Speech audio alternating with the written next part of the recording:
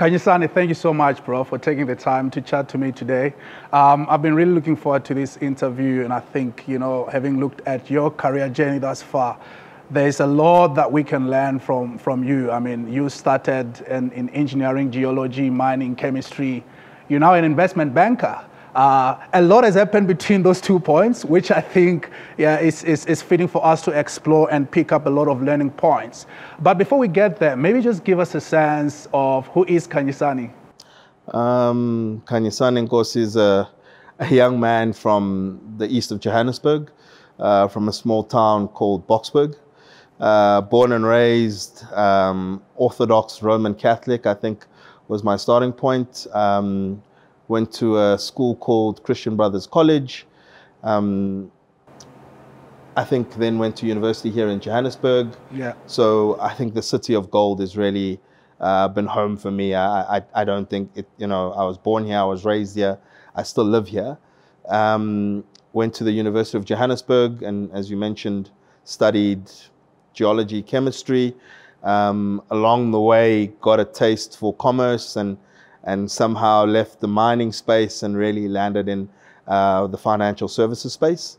And now I look back, I've been involved in the financial services space, mainly investment banking, for close on 11 years now. So been here for a while, but it's been a roller coaster of a ride, lots of learnings, lots of adventures, lots of deals.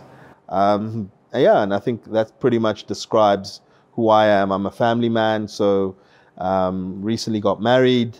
I enjoy sports, so like home on a weekend is really lots of sports in the background, or playing a round of golf with some friends.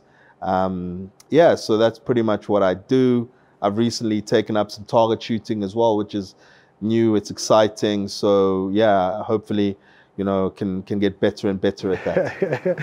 Awesome. I have to ask, you say you grew up in the East Rand. I thought maybe you may have spent some time in the British land, given your accent. Where does that come from? Sure. Maybe I remember one of the first things that I learned when I started school. I was very, very shy, and my mom at that point had said, we're taking you to this Model C private school, but whenever I'd go home, I'd never speak English. Then my mom reported me to my first grade teacher, and saying, he never speaks English, and I think from that point onwards, my teacher insisted on it, and also I'm a very avid reader, so again, it's just you practice all of these things and sort of learning to enunciate. So I've been very fortunate that, academia has always been big in my family. So reading, speaking, a lot of people in my family, so my cousins, were avid debaters growing up. So you learn from them and you pick up these things from them as well. Fantastic. You're speaking about, being an avid reader in your family as well. Would you say they played a key role in you choosing the degree that you studied? How did you come to choose studying geology and chemistry? It's a strange one. So Boksburg is an old mining town, so probably it lended itself to growing up around mine shafts and all of those things. But at the same time, a lot of my friends were probably guys who said, look, we're going the BCom route, AXI route, so really commerce inclined. And so a lot of the times I would be the strange one, and the conversations would be around financial terms, financial terminology. That played one part in it, so my interest came from there. And then I think it was just a curiosity. I did some VAC work for a mining consultancy and really started to look at the time the value chain which was in mining, and saying, okay, well, I see the role that I'm currently going to fill once I'm qualified, but what are the different pieces and where does the money come from to do all of these things? And I guess I was very fortunate that also I'm not one to be afraid to cold call, and picked up the phone, called up one of the mining, Nedbank at the time was a leading project finance mining house. So reached out to one of the guys there. He indulged me and sort of arranged for somebody to meet up with me, and strangely enough, or fortuitously, he happened to be somebody who studied geology and was now in investment banking. So we had a long conversation, and subsequently that guy became a bit of a mentor to me in terms of giving me the right level advice to say, hey, look, it's all good and well. You can go to the mines, spend a few years there, all of these things, but eventually you're going to want to get into banking. You probably have an opportunity now, or if I was in your shoes, I would probably do it, straight off the bat, rather than trying to come back into banking at a much later stage. Because why? You can build the experience, and actually that can open up a lot of other opportunities for you. So that really was how I got into it. And then I applied for the Nedbank grad program, and I'm always a firm believer of, when you're very intentional about something, I think the universe conspires, because, I applied for this grad program and got accepted. And I remember telling some of my honors year colleagues to say, no, I'm no longer going to the mines. I'm actually going into banking. I mean, they found it so strange. Like, what are you going to do? Geologists don't go into banking. Everybody was headed to the mines or consulting or whatever. And again, all these things just started to happen, and made more friends from the grad program in the interview process. So again, destiny kind of worked in terms of pushing me in that direction. And who am I to work against it, right? So I then started off in the Nedbank grad program. Wasn't put into project finance, but rather was put into corporate finance, mining advisory. I think Nedbank had a growing practice where we advised a lot of the sort of upcoming BE type mining houses, plus some of the smaller sort of mid-cap mining houses of South Africa as well. So it was a great space to be in, and I certainly believe that corporate finance is great because you learn about project finance, you learn about advising clients. It gives you, for me, a much broader skill set when it comes to being involved in banking, because from there's pretty much no place you can't move within the bank and really kind of quickly adapt. Yeah. I'll come back to the investment banking journey, but I'm curious to know, did you actually work in the geology field after you qualified? So I worked for a small period of time within the mining sector. Okay. Again, the same place where I learned about investment banking, the mining consultancy, was where I started off. Sort of what I did was I did my undergrad, and then I took a year off just to learn what I was going to do, because I think at the time there was a general uncertainty to say, well, what happens after this? So took a year, worked within the consulting space. So again, it was great because you could touch on so many different facets of mining services. So I got a chance to be a resource geologist, so learning how to model different types of ore bodies, whether it be coal, gold, copper, etc. Got involved in geotechnics, really, which looks at pit design and mine design and stabilities. And then I also then got some exposure as an exploration geologist. So during that time, I think for the first time in my life, I spent about close on 3 months out near Musina. So really a beautiful part of the country, extremely hot, but gave me a real taste for being away from home for extended periods of time, but also just really what an exploration rig and running an exploration rig requires. So really that for me gave me a lot of the dimensions of what being in mining is all about, excluding the money part, right? And that was the part of the whole value chain, which I then was like, okay, well, I want to understand that, right? All these things that we're doing, we're drilling for core. We've got all of these, guys that are working and drilling. we've got budgets for machinery, etc. But how does all of that come into play?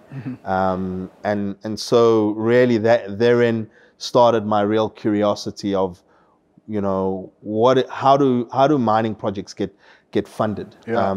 You know, from companies, from banks, and obviously banks' names came up, right? So kind of said, okay, well, maybe we've got to double click into this thing and really look to understand it a little bit more. And I think that therein sort of my curiosity plus, you know, the curiosity having hung around friends who are commerce inclined, plus all of this geology stuff, then kind of said, well, actually this mining project finance or getting into banking, looking at mining thing sounds interesting. And really my curiosity evolved from there. I've always been a curious person, so it helps because then, you know, you can pick up books and you can kind of get lost in them trying to learn these things. But also, like I said earlier, the ability to just cold call and reach out to people because you're curious. And I think when you're a student, people tend to indulge you a little bit more, you know, and give you the time of day because, you know, you're wanting to know a little bit more. You're coming from a place of, I find what you're doing quite interesting. Can you tell me more? And people, I think, or maybe I was fortunate that I encountered people who were very open about teaching and giving advice to this bright-eyed student trying to know more about the industry. Yeah. You're speaking about cold calling, and I think it takes a lot of courage for someone to do that. Is that something that is, you know, a natural gift for you, or did you have to develop that skill? Desperation, right? I think my nature is actually to be quite shy and reserved. But I think at the time, I remember at varsity, I was a self-funded guy at uni, so I didn't have the luxury of pre-arranged vacation work. So you quickly have to learn that, okay, well, now you got to put in some calls to mining houses, mining consultancies to see whether they're open to the idea of somebody spending a little bit of time there, learning what they do and probably becoming part of their talent pipeline, although unexpectedly so. So you learn to cold call a lot of people. You learn, you know, that 30-second elevator pitch very, very quickly because you need to quickly articulate to somebody who you are, what do you want, and really try and get them interested in saying to you, send me your resume, let me have a look, and I'll come back to you. And learning to also just pursue that, right? It's one thing to just send a resume, but it's another thing to obviously gently nudge, and people get very busy in the work environment. So, you know, you are so low down the pecking order of things that you want to try and push yourself up a little bit more so that somebody at least gives your CV a look and then says either yes or no. The quicker they say that, the quicker you then kind of move on to other things, etc. And I guess that's where a lot of the cold calling in me kind of helped. I think also the other piece of it, during university, I used to do a lot of work in trade shows. So I worked at Rand Easter Show as a salesman, selling the weirdest kind of paving mold ever. And, you know, you learn to find the magic, right, in something as boring as a paving mold, but learning to pull people in and learning to speak to crowds and not be intimidated, right, by large crowds, or saying to people, come and have a look, and really kind of laying out what you're selling. So I think life has kind of put me in situations where the shy side of me had to be overcome by a courage to really do things and not be shy to stand in front of people, to pick up the phone in order to lay out what I'm trying to do. I think that's really powerful because, as you say, for someone who thinks they are naturally shy, which you don't appear to be, and to take those courageous steps to reach out to strangers, You know, it takes a lot. And I would imagine you probably also got rejected along the way. Yeah, I mean, sure. It felt as bad as when a girl rejects you, right? You just like you get so disheartened. But I think I also again always link a lot of things back to home. I come from a place where, you know, if at first you don't succeed, try again. You know, don't let one closed door stop you. You know, you keep knocking, you move on to the next door. And look, you smarten up along the way, right? In terms of your approach, you get better at things. And I think in the beginning, yes, when you knock on doors, you know, your approach might not work, but you go home, you know, when you're feeling disheartened, and you kind of correct yourself, and you find better ways of doing things. You talk to people who have succeeded in getting the door open to them and see what skills do they have. I think for me, my personality is really very much like a sponge. I learn from people. You know, I always say to my wife, I don't think that I'm the smartest guy ever, but you know, leave me around very intelligent people long enough, and I certainly believe that I can learn so much more, such that you know, you might think that, wow, you know, this person actually is one of the smartest people in the room. So for me, I love to absorb knowledge. I love to absorb just insights from people. So that for me has been a huge asset along the way in a lot of the things that I do. Fantastic. Going back to your studies in varsity, when you chose to, take on geology, some people may not be aware as to what geology entails. Are you able to break it down for us in a simple manner? If someone is a qualified geologist, what do they actually do? Sure. To go back to one of my professors, I think it's a study of the earth sciences, really. That's its original definition, right? Understanding the genesis of the earth, you know, how old the earth is, how the earth was formed, and really then it builds on that. So understanding how diamonds are formed in the earth's crust, how various minerals came to being, the different environments, that the world that we see now isn't the world that it was, say, 1,000,000 years ago. And really it's the study of that and understanding what that is all about. To be honest with you, it never started off with me wanting to study geology. I enjoyed chemistry coming out of high school. So it became one of those, what do I pair up my chemistry with, and what is it best complemented with? And geology has a high degree of chemistry linked to it. Okay. So it made good sense, but I still coupled it with other courses as well. So I did maths, I did physics, I did applied maths as well. So various other pieces added to that. But in the end, the two that worked hand in hand were the geology and the chemistry. And I thought, if I continue down this path, you know, at the time, not even the idea of banking having not been born yet, it felt like this is where I want to continue, even if I had to go the lab route, or if I wanted to go work for a company like Sasol, the chemistry plays a part. Yeah. If I want to go into mining, the geology plays a part. So again, it gave me a good balance of what I thought is a good foundation for you know, future career endeavors. Yeah. I have to ask, did the remuneration have any driver in what course of study you pursued? No, not really. You know, I know a lot of my friends who followed the CA background obviously were like chartered accountants, this and the other. But for me, again, I go back to it. When I was studying the geology and the chemistry, it was the passion for the subject matter, and not really looking. It kind of felt like if I find myself in the right institution, I'll be able to provide for myself. Yeah. The banking side of things kind of came about, and I think it quickly became apparent that actually this could be a very attractive career path to pursue. But I've never been driven by money. I think for me, money is important. Yes, not gonna shy away from that. But also, it's also about honing a craft, doing what you enjoy. Yeah.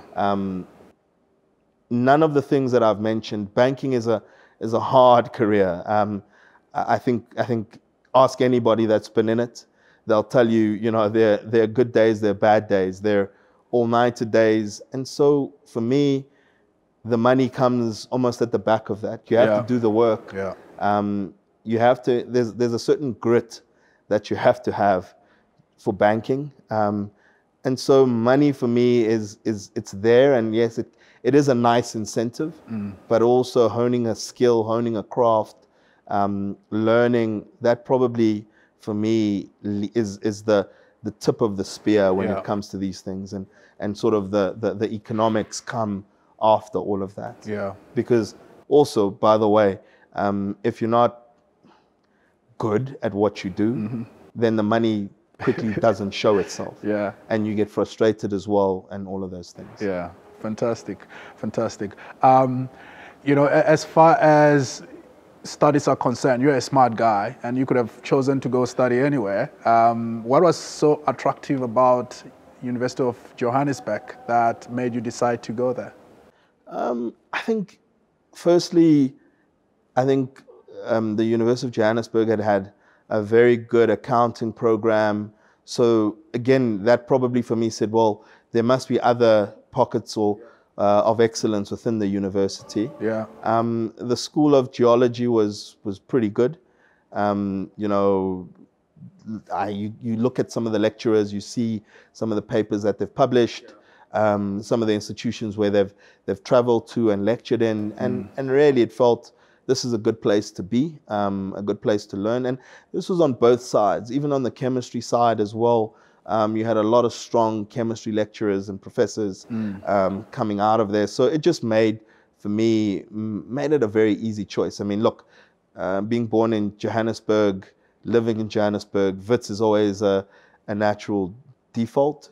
But also, sometimes I think it was the idea that I also want to chart a different path. A lot of my friends were going to Wits, and I said, well, maybe try something new, because this is going to be, like high school, right? Like us hanging in the neighborhood. It's great, but it doesn't stretch you in any way. You need to be able to go and learn new things, meet new people, and certainly going to a slightly different institution can be helpful for that. Fantastic, fantastic. Let's come back to your investment banking career, where I think there's a lot of stuff for us to unpack there. You've mentioned banking is a very hard career. Can you take us back to those early days at Nedbank when you just started in investment banking? What was it like? It was hard. I think, firstly, coming from my own background and less so a commerce background, it's a very steep learning curve, right? You quickly need to understand. Fortunately enough, I had high school accounting behind me, which made certain terms not too unfamiliar. Yeah. But obviously, everything else is an addition, right? But thankfully enough, it's not just accounting alone. There's so many other facets. So, I think where I was fortunate that within the bank, I focused quite a bit on mining. So it also showed other areas where I was very strong. So understanding mining terminology and how things come together from a mining perspective, and then sort of adding that on, to adding accounting and various financial terminology to all of that, then was super helpful. But I think it was hard. But I think at the time we all maybe are surrounded by a lot of people who understood, what it takes. Yeah. The hours were long. It was strange because having to explain firstly to my mom what is corporate finance. Secondly, explaining to her why am I coming home late at night. I think at the time I was still staying at home. So, and it was worse because I lived all the way out in Boksburg. So it was early mornings and late nights, right? And my mom just couldn't understand. In her mind, a job is a 9 to 5, right? You come home, you have dinner with your family, you go to bed. Now I was coming home, I was, have food prepared. Sometimes I eat, sometimes I don't. But it was the sacrifices that we made. I mean, I remember a couple of friends who also came in from other directions, and we'd all be in the parking lot at Nedbank at like 6:30 in the morning, because we came from so far that if we'd left late, we'd be caught in traffic. And if we left work too early, we'd be caught in the traffic heading back home. So what choice do you have? You stay in the office, you do the work. Yeah. But also the more time you put in, the more efficient you become at things. That's what I've learned with banking. You understand things, you can decode things a lot better. So the steep learning curve is great, because you then quickly see where your shortcomings are, what you need to work on, and you bolster all of those things. But also working with people, that was what I enjoyed as well, is you could learn from different types of people. And it's only in the trenches, only during the hard times that the real learning comes. When things are nice and casual, yes, there's learning that comes there, but it's when it's late nights, all-nighters, sort of short fuse requests from clients, and you have to do things in a, like somebody says, I need this later today, and you're cruising through everything, but you still have to be, the quality of the work cannot ever be compromised. So you learn a lot of things, and that for me was the great part during my time at Nedbank and all the other institutions I've worked for thereafter. I think what Nedbank taught me, or maybe I already inherently had it in me, was not to be afraid to roll up your sleeves, right? As you progress, obviously, some things, you don't do, but other things you take on, and you say, well, I'm happy to do this thing. I think what investment banking has taught me is collaboration is key. So no man is an island. I think collegiate teams are the teams that I've seen really do well. So, the teams that get along, the teams that have been together for a certain period of time, I think when you have that stability, it for me creates the groundwork for really doing well in the market. And you then couple it with things like a great franchise, strong leadership, and that really then, you're now building a Rolls Royce when it comes to investment banking teams and teams that can really perform at a high level. Yeah, that's fantastic. Thanks for sharing those insights. I think you've shared quite a mouthful there. I want to go back to, you talk about being in the trenches. It's a hard graft, early mornings, late nights, weekend work. I mean, I know corporate finance is a unique career, and not many people can stomach that.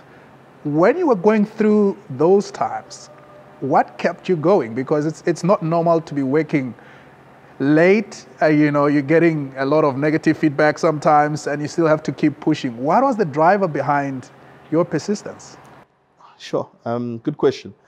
I think part of it was just achievement, wanting to deliver a really good product. I enjoy good feedback, that you've really kind of hit the nail on the head in terms of the solution that you provide to clients.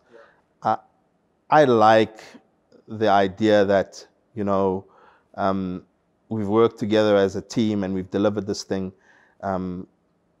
and really the quality of the analysis, the insights is top class. So for me, those were the drives, right? Those were the drives to deliver. But also, I think sometimes you just didn't have a choice, right? Yeah. Because part of our businesses are client-focused businesses, so you want to be at the cutting edge. I think what I've learned over the years is that, the ability to deliver work quickly, succinctly, but having applied a lot of deep insights is great, because clients sometimes have, real-time problems. Yeah. And you need to sometimes try and give them real-time solutions. That's powerful. So that was probably one of the things, is to say the ability for us to deliver high quality work very, very quickly. And yes, it's going to put us under a bit of a strain, but that really elevates you in terms of how you're perceived by your clients and the sort of advice that you give. I think always working towards being the preferred advisor by any means necessary, right? Making sure that you know a client has a list of advisors, but you want to be at least the top 3, if not the top advisor, that when they have a problem, they pick up the phone, they call you first, before they go to anybody else. And that's great, because then it helps you anchor any ideas right up front, so that whoever else they speak to, they'll always be coming from a position that they've already been told one thing, which may be leading to the solution that they need, and they're just testing it out now.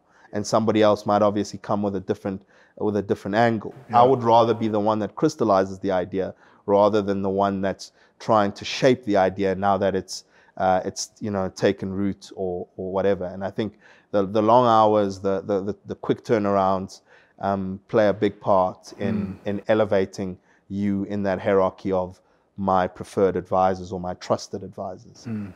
And is delivery the main thing that puts you at the forefront of clients' minds, or are there other things that play a role there in terms of being the preferred guy? Yeah, I think insights, right? I think it's experience. I've had this debate with a number of colleagues around, the Generation Y, Generation Z versus millennials, and the debate around how millennials want to come into organizations and from day one be seen to making an impact. Yeah. But sometimes it takes time. Yeah. Right? You're coming from a place of zero experience. It's going to be difficult for you to make an impact. Granted, you've seen the world and the world is dynamic. So for me, part of what moves you up is in the conversation with clients is experience, it's insights. So really being close to information, yes, really being close to what's happening in and around you. So I've worked for an international organization where within a short space of time you kind of get a nice cross section on what's happening in the world, and that's really what you're trying to outline to clients. We know what's happening. We've seen other situations, so we've got the experience, and on top of that, we can actually deliver this thing. We've demonstrated it. We've shown you in the quality of the work that we do. So there are a number of things that go into it, not just delivery. Yeah. But I think the biggest one is probably, for me, is experience. It's always been frustrating to me that, unfortunately, I'm only now starting to get gray hair. But the whole term gray hair, because I think sometimes people, and maybe it's a South African cultural thing, is that they always associate wisdom or experience with age. Whereas I think the world now is such that we're doing so much more now than what, some of our older colleagues, our parents did. So the curve or the experience gets built up very quickly. But because people associate age with experience, people don't realize that actually, you may have this young person stepping in, but they've actually been through a lot of the trenches in the world that we're living in the current world.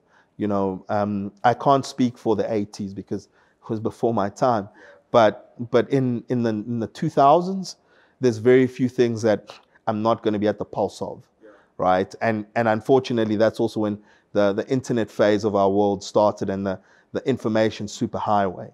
And so I believe that the younger generation now absorbs so much more information that they bring that to the table. They bring a lot of the experience. But yes, sometimes age does play a part, because I think there are different skills that you learn with age that you certainly don't get when you're much younger.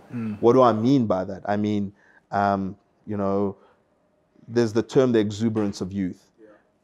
Us as younger people tend to be very impatient. What age does is teaches you to be patient. Teaches you patience, also teaches you like that gentle touch, right? Sometimes Youth says, you know, if it's not happening for us and we grow impatient, Yeah. we just try and brute force certain things. Yeah. Whereas sometimes age means patience and, you know, allow things to flow. You know, don't force it. You know, that for me are some of the skills. Yeah. So yeah, I mean, I think long and the short, you know, experience, age, all of those things play a part. But the world we live in has just changed so much that, you know, everybody needs to take all of those factors in when engaging with people. You know, it's great to have a gray hair in any meeting, but at the same time, it's also about balancing out those dynamics in the sense that, you know, they have a role to play and so do you. And you got to play to your strengths. Yeah. I can see when you speak about corporate finance, investment banking, there's a lot of passion, you know, in you. Can you just help us understand what is investment banking? What is corporate finance? Investment banking is a little bit broader, so I'll start there. Investment banking is made up of a number of pieces. So you have balance sheet, which is the guys that lend large sums of money. So they rely on depositors' money and they use that to lend to corporates in different forms, whether it be leveraged finance, property finance, or real estate finance. And then there's the advisory side of things. Mm-hmm. So corporate finance sits on the advisory side of the business. So again, there's the term Chinese walls. The advisors typically don't share information with the guys that lend money and vice versa, unless obviously there's strict rules around how that happens. So corporate finance or advisory really is the part of the business where we advise corporates. There are a number of things that we advise them on. I think you've had a show where you've had an M&A lawyer on it. So, you know, that's part of the business. Mm-hmm. But we do the number crunching and sometimes the idea generation when it comes to M&A or mergers and acquisitions. When companies are, one, looking to acquire other companies, two, looking to sell themselves, three, looking to sell parts of themselves. When guys go and list on the JSE and say, well, we are going to raise money using the public markets, right? So then you go, you list on the JSE and you have a share that trades and people trade in and out of it. But when you list initially, you're selling a piece of the business, which you then list and it's equivalent to a certain number of shares. Then you have other pieces of the advisory business. There's debt capital markets. Again, similar to the equity capital markets, there's another market where it's really centered around debt.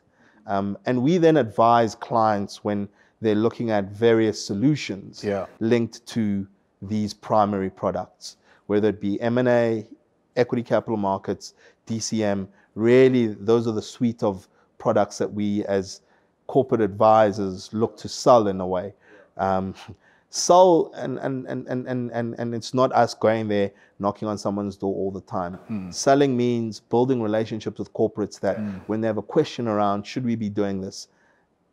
You can provide the solution. And if somebody says, well, we're looking to do this, can you help us do it? We say, well, we can help you do it. We've got processes and designs, and we can also help you find who are the right buyers. You know, this is me now double clicking into what some of these things entail, right? M&A, and that's what you're selling, right? You're selling your expertise in these different products and saying, well, if you want to do this, this is how we would advise you to do it. These are the people who you should approach. These are the lawyers who you should bring in. These are the regulators that you need to speak to. You know, really the full spectrum of what are you going to have to overcome in order to deliver what you want, which is this objective of either buying or selling a part of yourself. And then from a listing or equity capital markets perspective, you know, if you're looking to raise money, there are a number of ways. IPO is one, an accelerated book build process is another. And really, again, selling our expertise. One, how to execute that in the best possible way, because there are inherent dynamics that drive that.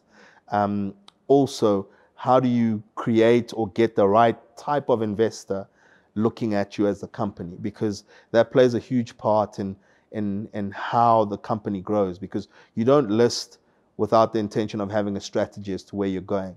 So you want the sort of shareholders in there that would support that strategy, that would support management in delivering that strategy.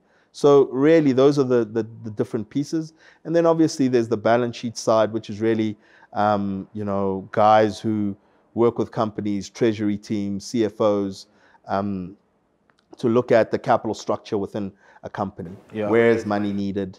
What kind of facilities? But also when you're looking to go and do an M&A process or buy another company, you talk to the balance sheet guys, because they help you get all the money that you need in order to execute on what you're trying to do.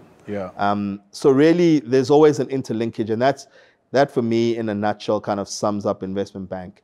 An investment bank, it really is guys who advise their clients on various solutions, and those can be split into balance sheet solutions, normal advisory solutions.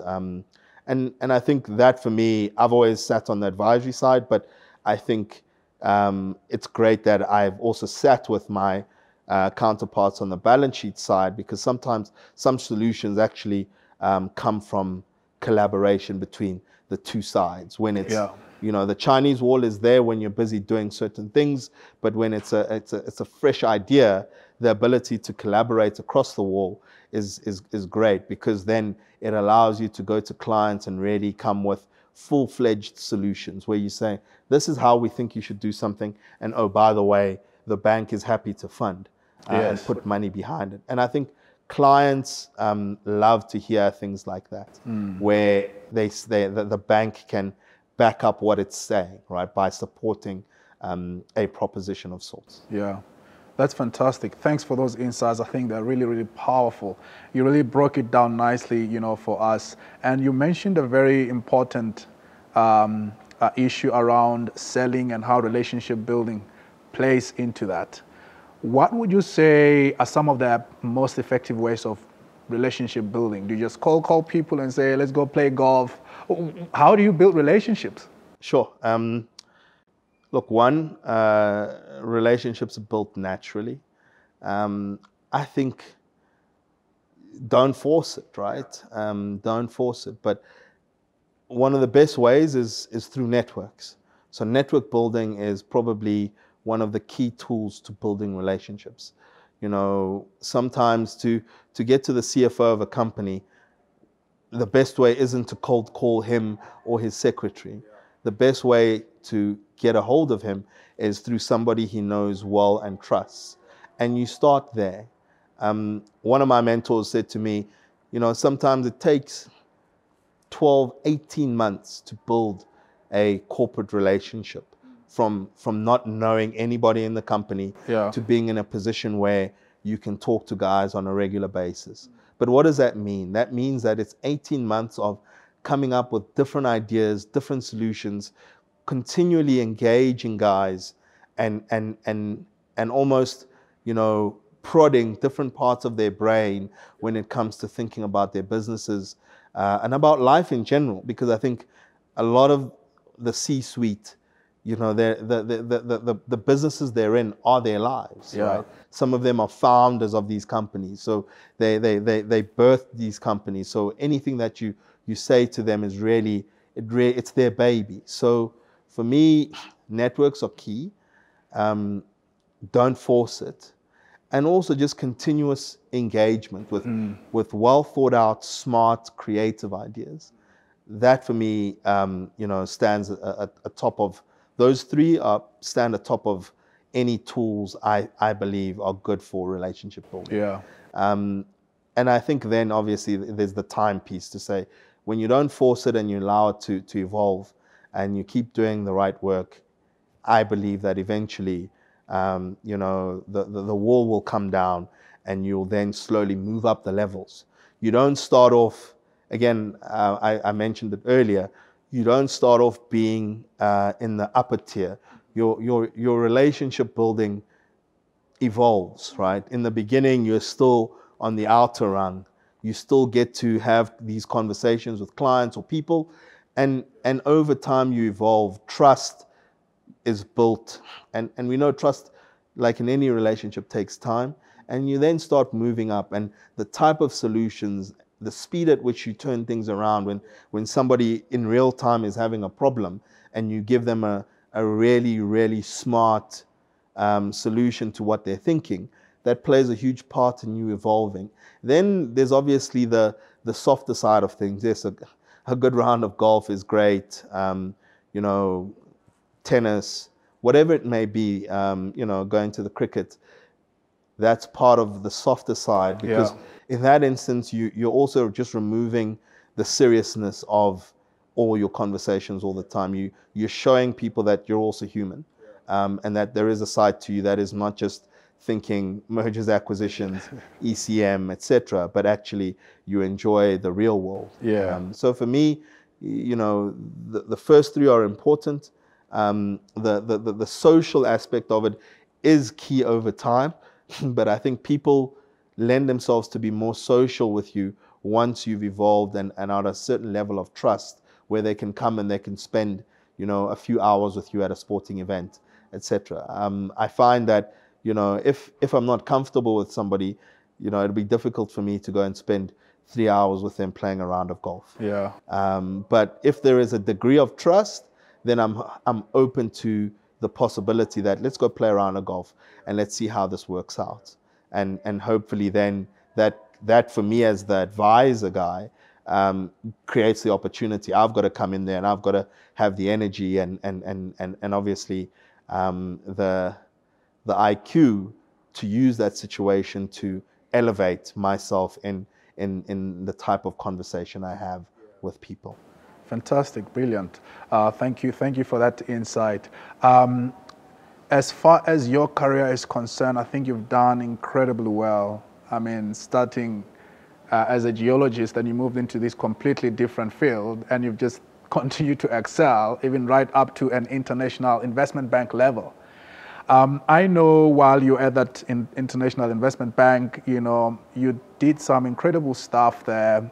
Can you just talk to us about that experience? What were some of the proudest achievements that you were able to achieve during that time? Sure. There are a few. One, I think working for an investment bank was a big achievement. I don't think getting into an investment bank is by any means easy. I was fortunate enough to join probably one of, you know, the top 3 global investment banks in the world. That was an absolutely phenomenal achievement. And then along the way, we did a number of deals. I think probably I can highlight 2, right, that for me stand out. We worked on what was the Naspers process listing. And really that was, you know, something completely new in the sense that dealing with a very live problem. Naspers is the biggest company on the JSE. You know, guys have issues when the share price starts to perform, and all sorts of various dynamics that drive that company. And to be able to work on something of that scale with, you know, very senior people within Naspers to find a potential solution alongside a number of things that they were doing at the time. That for me was a big highlight, because, you know, it was an opportunity to work with different parts of the bank that I'd never worked with, in the sense that, you know, you were talking to guys in New York, you were talking to guys in London, you were talking to guys in Asia, and really trying to find different ways to try and find a solution for this client. So that was one. And also I think the one piece around that deal was the stakeholder piece, and a lot of the work that went into speaking to local stakeholders. I think there's always the view that the regulatory environment in South Africa is very tough, and therefore it impacts our ability to attract foreign direct investment. So it then showed that actually, you know, if you have a plan and a structure, you can overcome some of those challenges that are quickly highlighted by people, by naysayers and people that really have, you know, not so great things to say about the country. Then I think it was working on a deal in the financial services space, where we did a sell down of one of the shareholders of First Rand Group. Really, it was working on that because that was something that I had worked on, I had originated, and so it really came in. It was something I had a lot of pride in the sense that, you know, I had almost birthed this thing and kind of taken it all the way up to execution. So for me, that was a great, and the outcome that was achieved, because I think at the time, lots of questions about the ability to deliver what we were saying. You know, it's one thing to have the credentials, but it's also another thing to try and throw the bones and understand how the market is going to react to something. So delivering that solution better than what the client had anticipated. Yeah. And having pitched this work so many times, and to really kind of see it then come to fruition, that really for me was a great outcome. And I think then I was a resource manager for the investment bank in terms of my investment banking team. What that means is looking after a lot of the juniors in the team, and for me, the COVID year was a watershed year. Everything was different, right? Everybody's working from home, and to have seen the bank achieve #1 in market share in that year, to not have had people leave the team during that year or during my tenure as the resource manager. I think I touched on it in the beginning.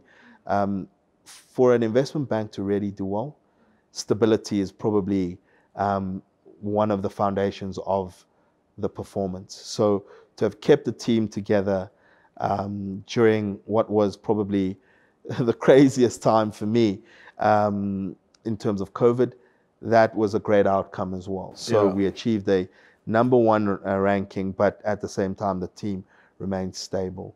I think people are important. And during that time, you have people staying alone.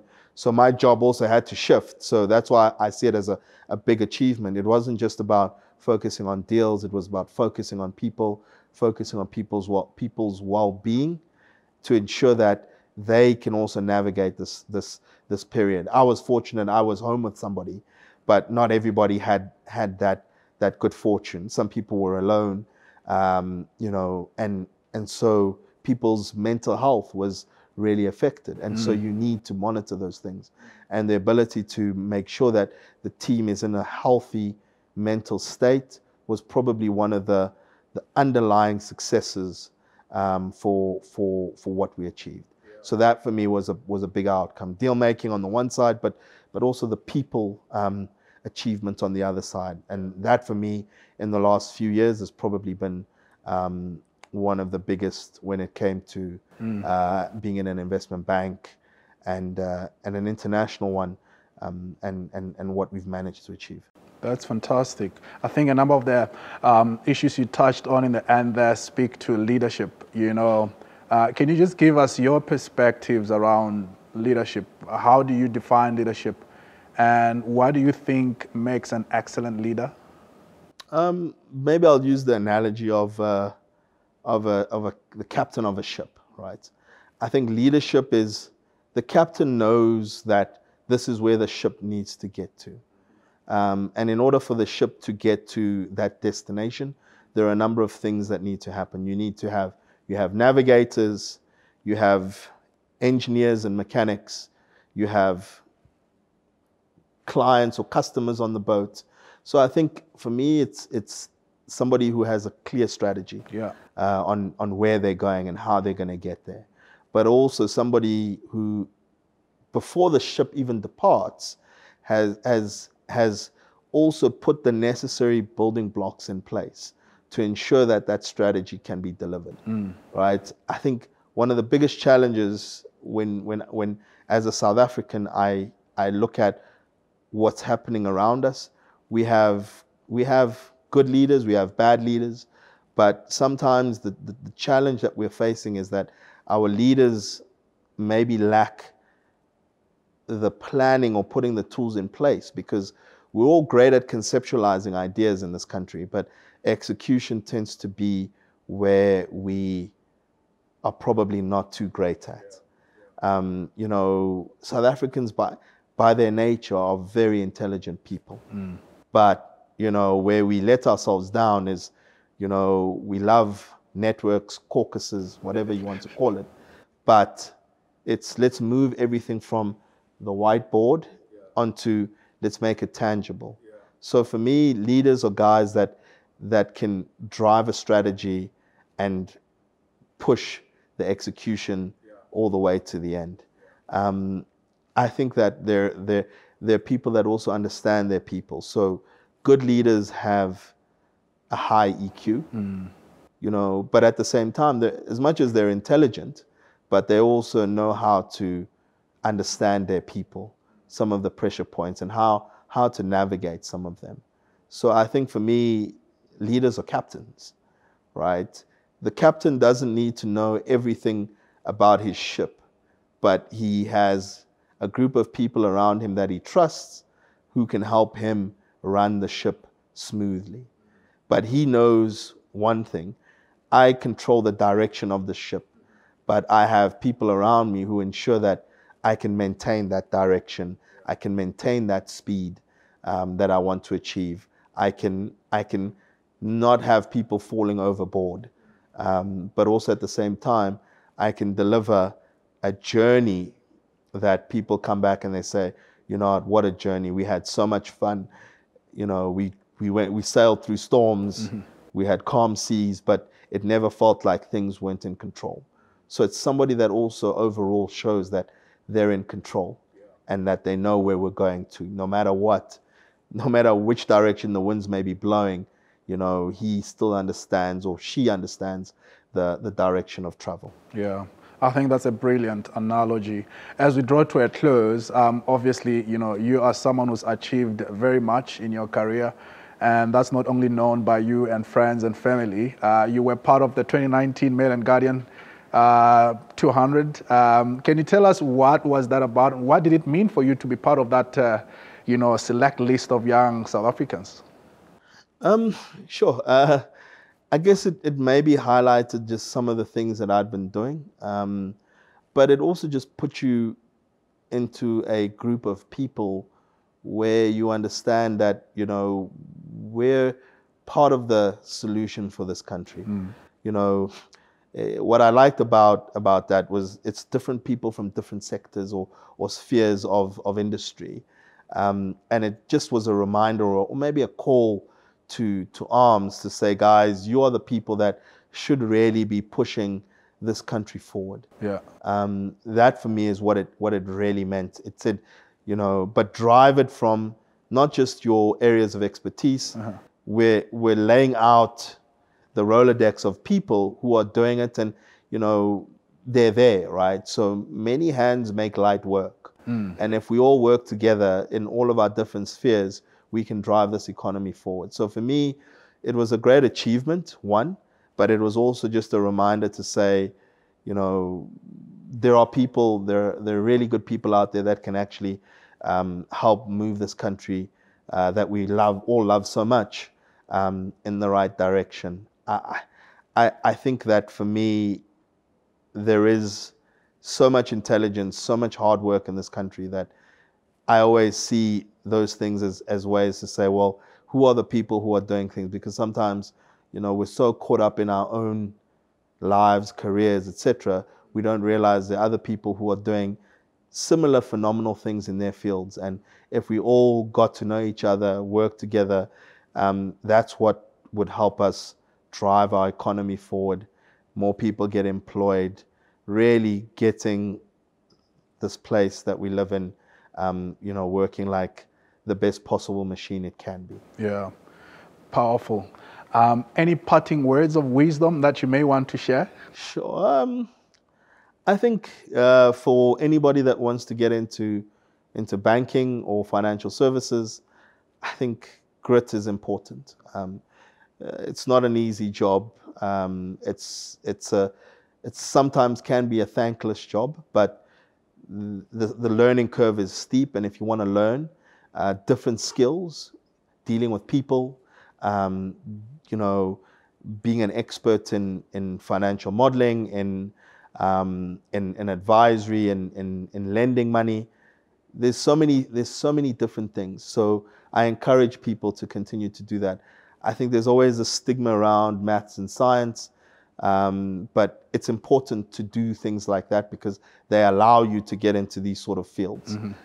So for me, it's for people to continue to strive, to really have the grit and the courage to want to break into this environment. I'm encouraged by seeing more of my brothers, sisters, people who look like me in this industry, because then it helps deepen the networks and allows us to access the relationships that we typically would not have been able to access 15, 20 years ago because of the nature of how our economy is structured.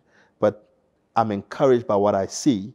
And so I'm also saying to people, you know, let's keep it going. Let's have the grit to stay on. Let's have the grit to make friends. We're not enemies, and no man is an island here. But if we work together, certainly we can change the look and feel of the economy. Yeah.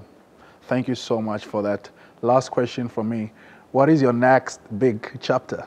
Sure. I'm still figuring it out. A number of things are on the table for me. But I think I'll always say to people, just watch the space. I think I'm still very hungry to be a deal maker. And so that's probably the direction, the course of travel I will continue on, whether it be within a bank, in a corporate, on my own.